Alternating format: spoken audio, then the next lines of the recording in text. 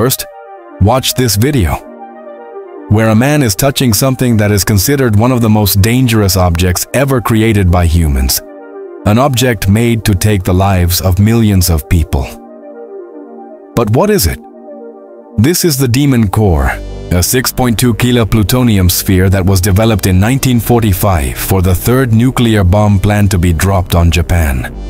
But since Japan surrendered, the core was taken back and kept inside the laboratory. However, after that, two terrifying incidents took place, and scientists were forced to destroy it. In August 1945, scientist Harry Daghlian was working alone at night on the Demon Core. But by mistake, a tungsten carbide brick slipped from his hand and fell onto the core. And then what happened?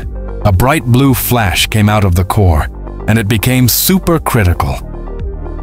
Harry received a fatal dose of radiation, and just 25 days later, he died a painful death due to radiation poisoning. And not even a year had passed when, on 21st May 1946, another scientist was experimenting on the same core. But accidentally, the screwdriver in his hand slipped. The two beryllium hemispheres completely covered the core, and a massive radiation flash burst out. His hand turned blue instantly, and within just 9 days, he too died.